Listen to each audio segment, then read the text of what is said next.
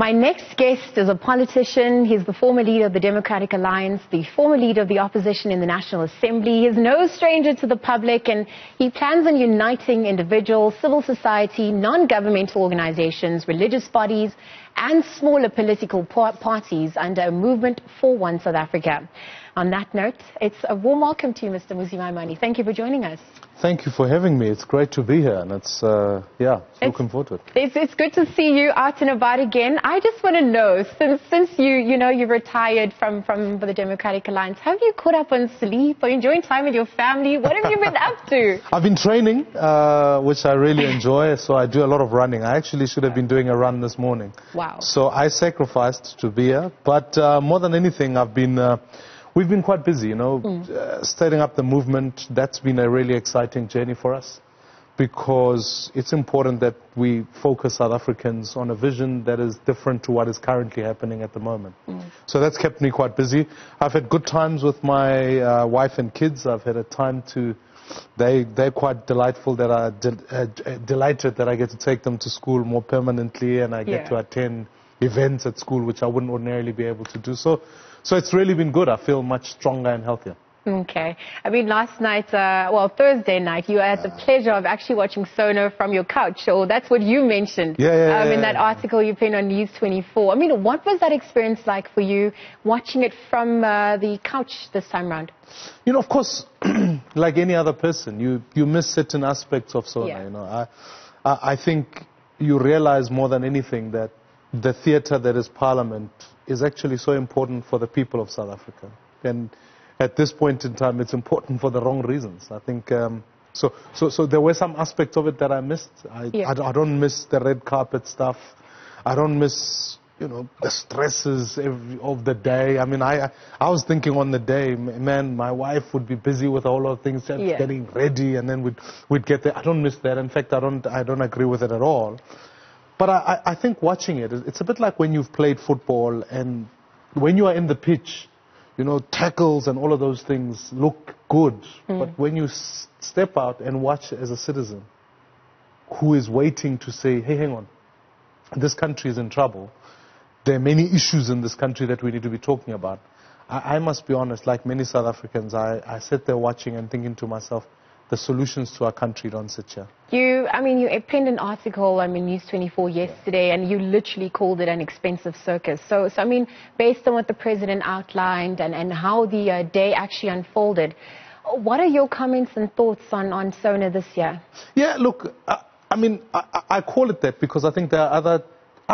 if you were facing a budget crisis, the president in his speech says, we have a fiscal crisis.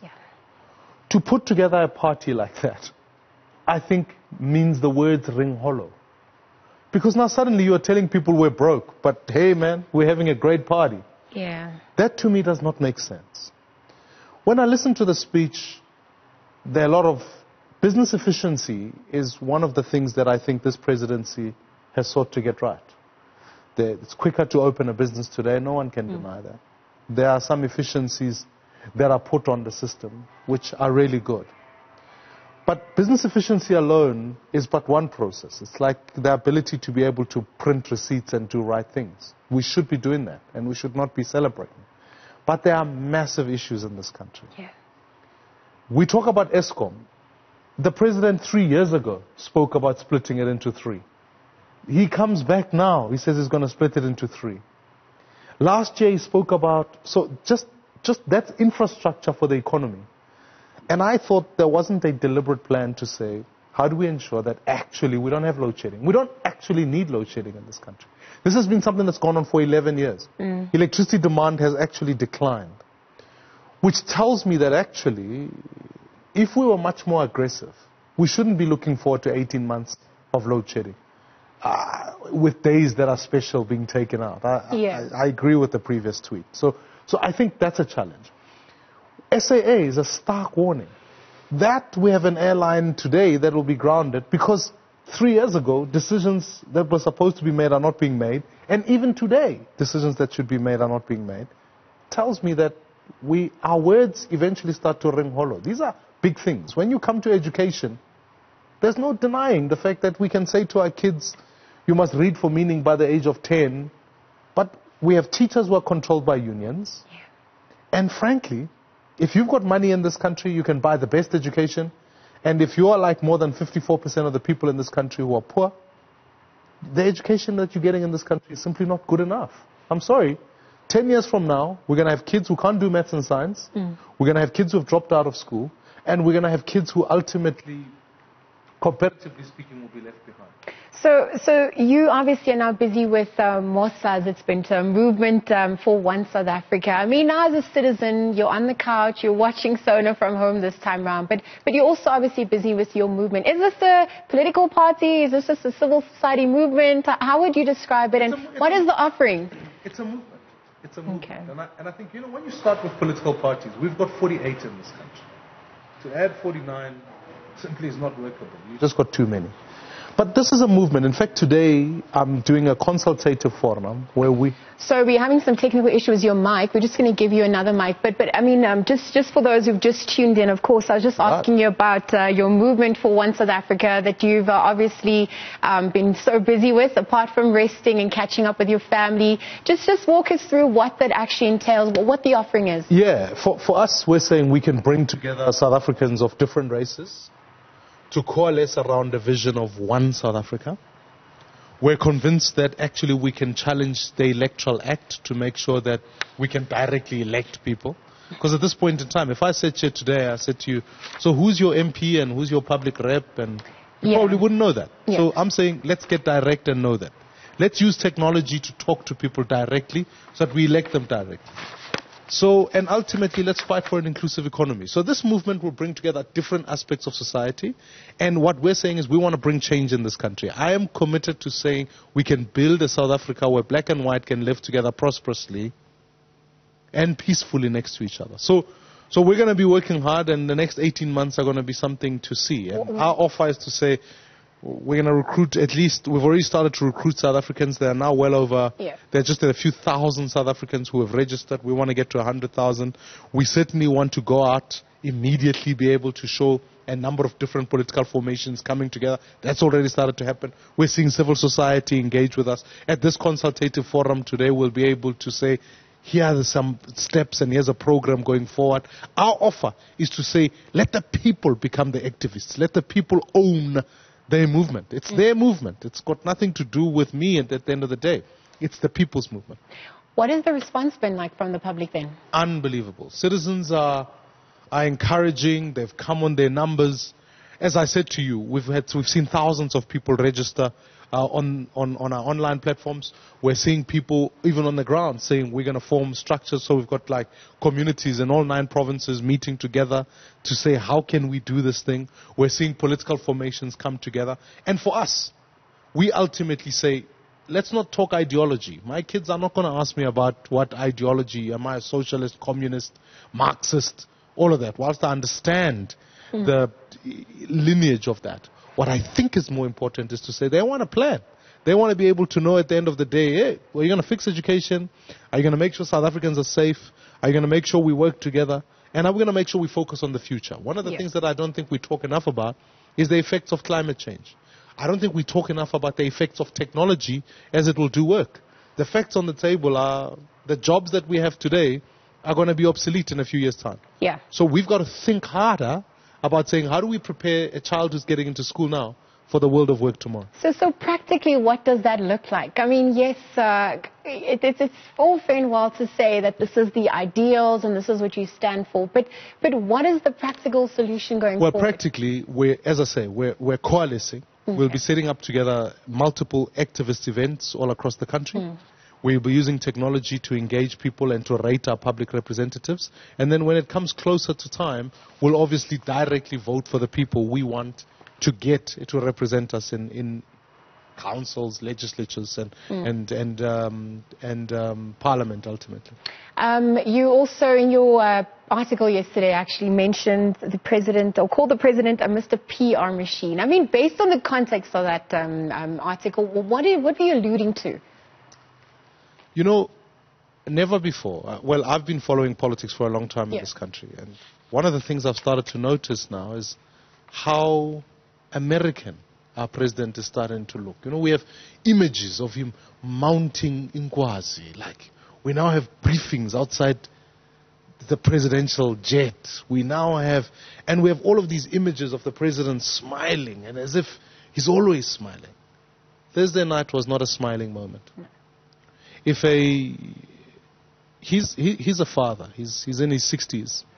If a young MP addressed him like that, and he didn't respond to that it's his business to get this country working, and that gets delayed for an hour and a half and he says nothing, that values of our constitution are being challenged, and values of reconciliation, and values of actually what needs to happen, and he doesn't say anything, that to me is a concern. It means sometimes we have a president who's not willing to get into the fight. And that's a concern. Because actually, there was a moment for a leader to stand up and say, Bona, we don't talk to each other like that. Because if we talk to each other like that, my kids were watching Parliament. Yeah. Do they learn from that tomorrow it's okay for them to go to their school principal and just say, sit down. Yeah. Do they learn that actually what kind of values are we transmitting? And leadership requires you to stand up before a nation and say, that's not okay. We might disagree on the politics, but that's not okay. What's also not okay is that the people's business, 58 million citizens, are sitting at home watching a theater. You go around here in the streets of this community in Linden, ask them, what do you think of the SONA? Almost all of them can't tell you the plan. Yeah. But they can tell you, it was nice, we saw this one. And others will say, I just didn't watch it. Now that is a concern. If we want all of us to work together, a moment like State of the Nation is a moment for us to mobilize together. So that's what I'm saying. Cut the fanfare, cut the circus, cut the dress-ups, cut the dinkum. You know, I don't know what else they put in there. And let's get together, let's get to business. It was never like this. Under President Mandela, it was never like this. Under President Mbeki, State of the Nation used to happen at 10 o'clock in the morning or early in the morning. It was a straightforward delivery because we knew what the business of the day was. We don't have money for this circus.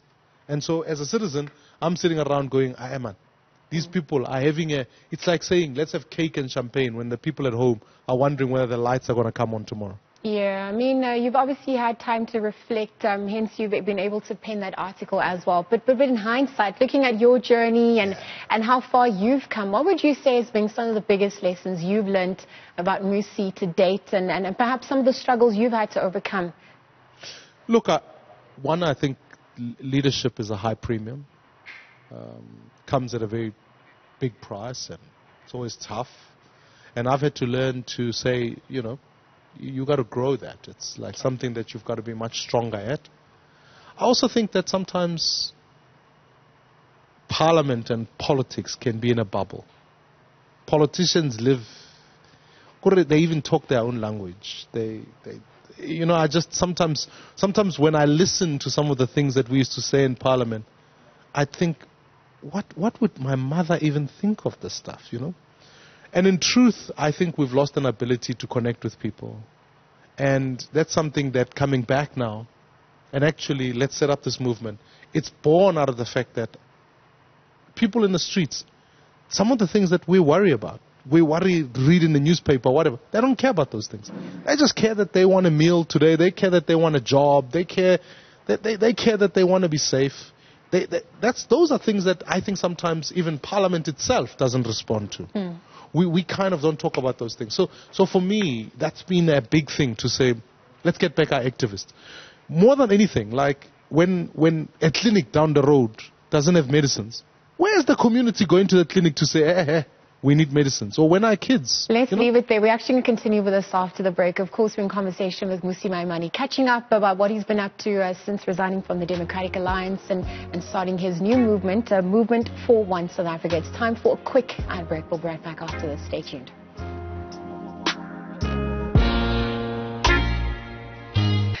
Welcome back to Weekend Dawn. We're just wrapping up a conversation with Mmusi Maimane, just perhaps catching up with him, what he's been up to since leaving the Democratic Alliance and what the new Movement for One South Africa actually entails. Now, Mmusi, just before the break, you were outlining just reflecting rather on some of the lessons you've learned since leaving. Do you want to continue with what the insights had been? I mean, what I was saying is, you send a child to a clinic, right? young person wants to go get ARVs. Yeah. The nurses now suddenly are like, hey, we must lecture you about morality and all of that. Whilst I understand that, but I also do think that it's time that communities actually work together. I've been setting up this Maths and Science Center because I think young people must be able to spend afternoons, be able to do Maths and Science Center. Because when we do that, we prepare young people for the future. Yeah. When you look at in real numbers, our Maths and Science matriculants are declining, if not just negligibly stable. And more than anything, the quality of the pass around that issue is so poor that, in fact, our kids are not going to be able to compete at a global stage. So I'm saying let's do that. Let's get involved. And ultimately, for me, I'm saying let's build this One South Africa. Because One South Africa isn't just black people and white people, colored people, Indian people getting together. But One South Africa says our economy at this moment works for some, not for all. Yeah. Let's bring everybody together and build this One South Africa. So this movement is about saying, let's bring everybody together. Let's mobilize society. Because ultimately, change occurs when citizens change. All right. I've been told we're running out of time. Thank you so much for joining us. Thank you for letting us know what you've been up to and all the best with your future endeavors. You mentioned leadership as a key factor in your movement going forward. So it'll be interesting to see how that unfolds, and we wish you all the best from Weekend Dawn. Much appreciated. Drops mic. Oh! That was Mmusi Maimane, of course, the former leader of the Democratic Alliance, now the leader of the Movement for One South Africa. Again, as I mentioned, chatting to us about what he's been up to since leaving the Democratic Alliance, what his future plans entail, and of course, some of the key points he will be focusing on from here on too. It's now over to Jacob. He's standing by for a wrap of the news week for this week. Stay tuned.